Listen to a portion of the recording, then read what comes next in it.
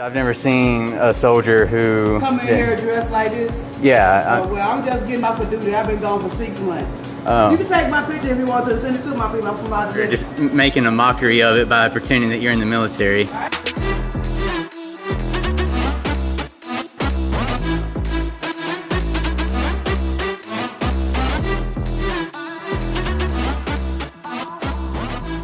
Hey, yes ma'am.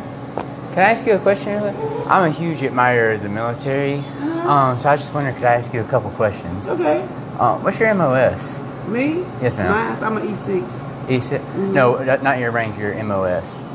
Nursing field. I work in the nursing field. What's the MOS title? I'm not an MOS yet. No. MOS is your job title. I already said nursing. My field is nursing. They allow you to wear nose rings? No.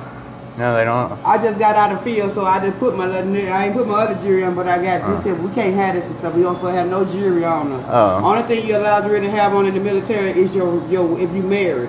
But, what about your... My boots is in the thing now. I'm out for drill. I can dress like this. I'm out for drill. Oh, do you have your military ID card?